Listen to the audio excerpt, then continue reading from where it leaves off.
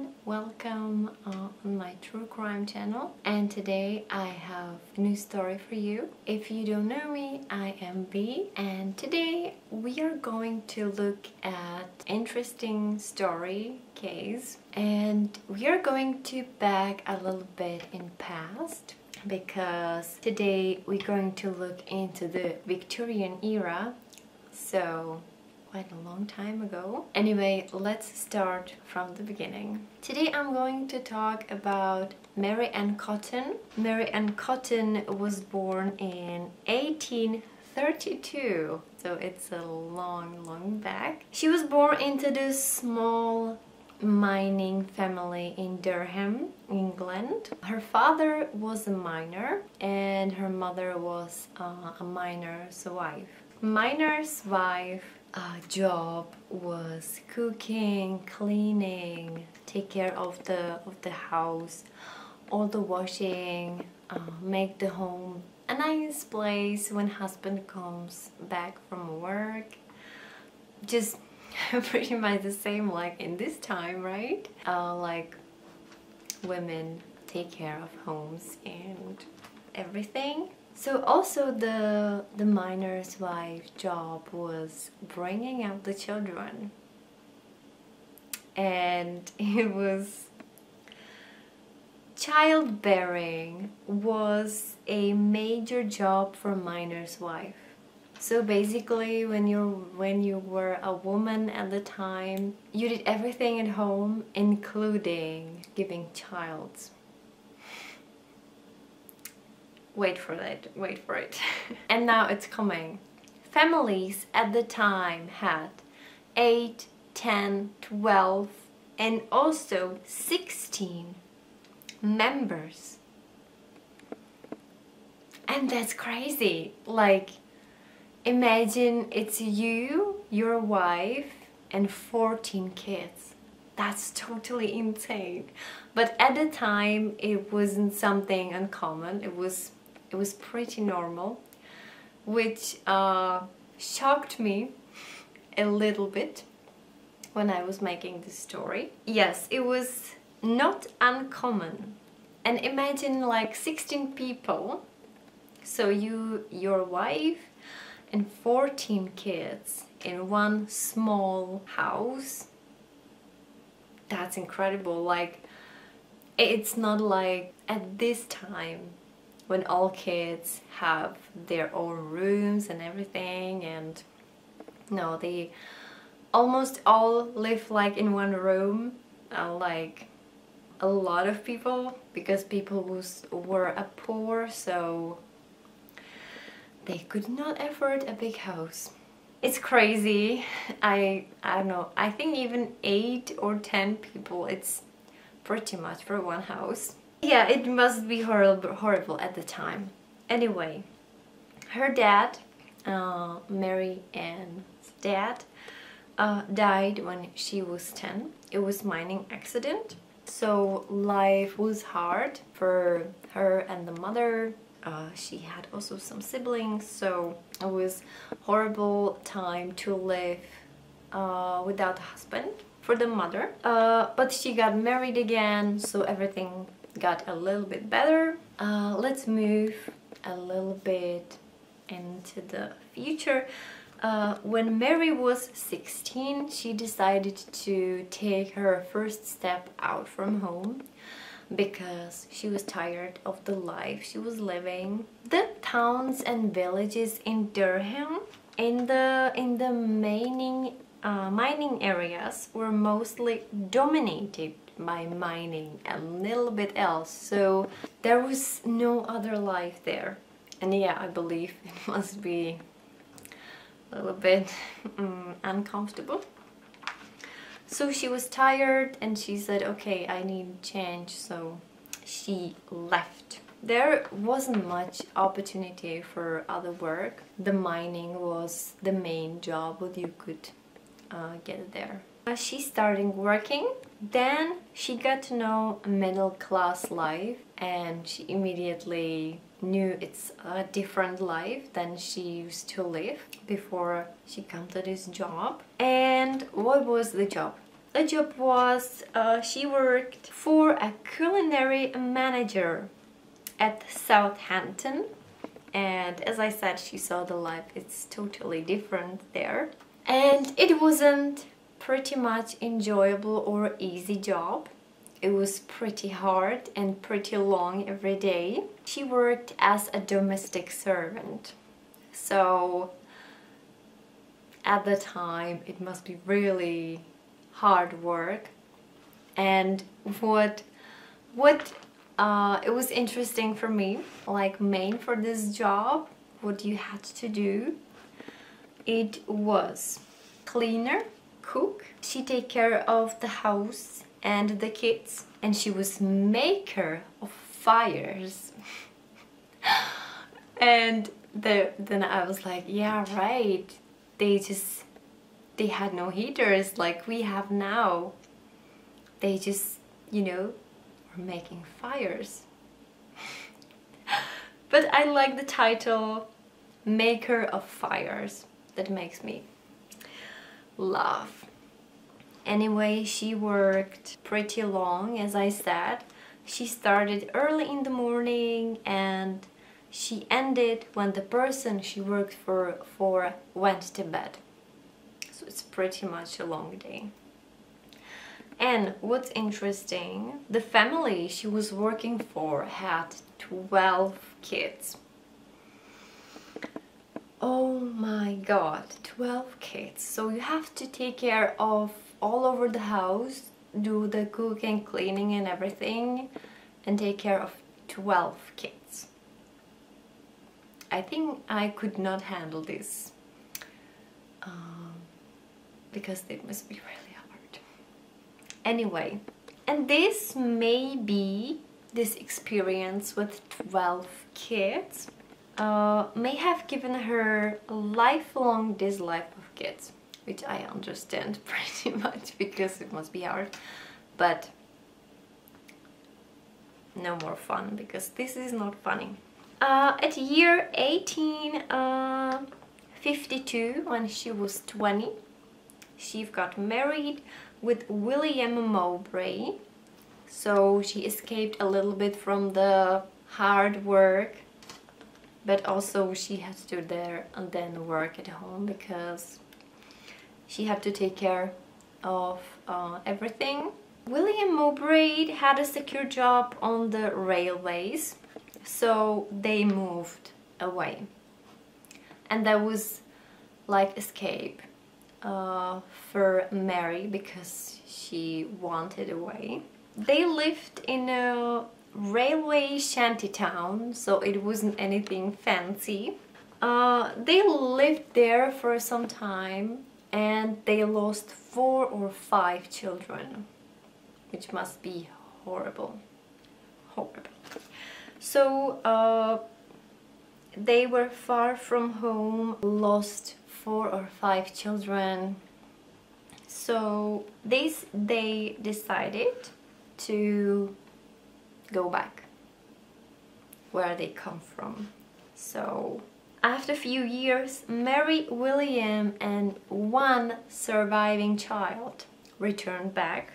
And the mining industry was booming at the time, so William got a job down there in the pits, and Mary was back in the life she wanted so hardly to escape. Well, she was back. She wasn't really happy about that. She knew how work in mine can be dangerous because her father died there. So she quietly encourages William to take out insurance policy. And we could say it's nothing unusual, right? When you have a wife and kids, you want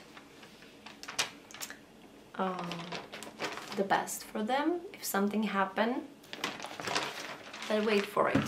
Then it started. So we are getting into the point of this story. So he made the insurance policy in case something happened to him, and boom, not long after he is dead. Supposedly typhus fever. But of course at the time it wasn't uncommon, it was pretty common. It was a year around close to 1860s, I believe. So yes. And then she made her first claim from the insurance company. And if you're asking how much she get from the insurance company, it was £35 at the time. Back then, it was about half a year laborers' wages. So for her, it was pretty good, right? Like half a year. At the time, she was widow with 2 daughters, but shortly 1 children dead. So first husband, and not long after one of her daughters dead. And she didn't want to take care of the other daughter, so she just bring her to Mary's mother, and she said like, here we go, take care of her, I don't want her, it's too much on me. So she stayed there with her grandmother. Mary was free again. In the 19th century, people get quickly married again after they lost husband or wife, because it was pretty hard to live on your own. So it was pretty common that you lose a wife, but like in a month or maybe less, you have another wife. And maybe she's widowed too. Like it was pretty common that people get quickly together. So, and here it is, another husband, and beware. After a year, he died, supposedly cholera. And all this repeat again. Husband and children, and when she married someone new, he had children too. So she had stepchildren and also own children. So this is repeating again. She found a husband, then husband died, and the kids died, all of them. And that's horrible. Also, her mother died after Mary visited her, because the mother was sick. Mary visited her, and boom, mother dead. And when I was reading this story and with all the documents, I was like, okay, it was the time back in the Victorians era, but this is weird. So mother died, and what's interesting, she took the daughter back with her to bring her home, but within 2 weeks the daughter died too. And everything is so fast, I can't believe it. What's interesting, at the time, infant mortality was pretty high. From 1,000 children, almost 200 died. So that's pretty sad. So she was almost invisible there. Children and people were dying even by cold. It was pretty common. The healthcare as we have now wasn't there back then, so they just died of cold or all this sickness like cholera and typhus fever and everything. She was surrounded by death, like her husbands, her kids, his stepkids, her mother, and I found information about also 2 lovers of her died, and that's crazy. No one was suspicious. Well, I think I would be suspicious. So no one was suspicious except one person. Thank God for it. So except one person, and it was official overseer, assistant of coroner. And he was suspicious because of the number of deaths around Mary and Cotton, because he was like, this is not normal, she's surrounded by death so much like nobody else. And I'm glad he noticed, doctor made some tests on the dead from the Mary family members, but he didn't find anything unusual, and he even didn't know what to look for. But he had samples from the little boy's body, and he made tests on these samples, and he found something, and the something was arsenic. And now you maybe realized. Then they made some tests of other members of the family there who were dead, and arsenic was also there. I'm sure we all know what arsenic is, but I have here some notes. So arsenic is a poison. I think we all know that. It's very, very toxic. At the time, arsenic was as common as a bleach. It was available and used throughout the house on woodwork to kill vermin. Used in the candles or wallpapers. It was many uses for it. It was known arsenic is colorless, tasteless and odorless, and it shows itself after death.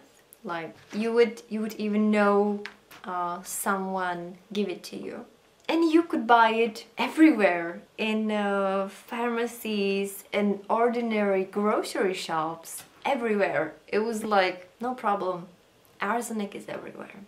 So symptoms of arsenic poisoning, it depends on the method of use.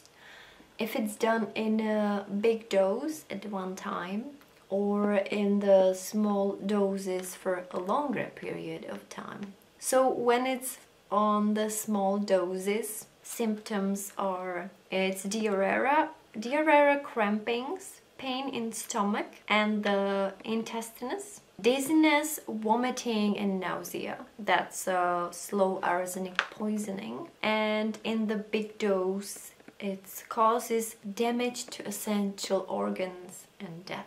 She slowly murdered by arsenic up to 21 people. Husbands, kids, stepkids, her mother, and probably 2 lovers. So she put it to them in the soup mostly, or food or tea. So it's tasteless and odorless, so they didn't even know they are poisoning. And because it was a lot of sickness around, it wasn't even like weird. They are very sick for a couple of days and then they died. I really don't know who can do this. She wasn't even like in a bad mood because she murdered someone. And the worst is that she slowly was killing the own kids and the stepkids, and she watched them die slowly. And I was pretty shocked when I was searching information for this story.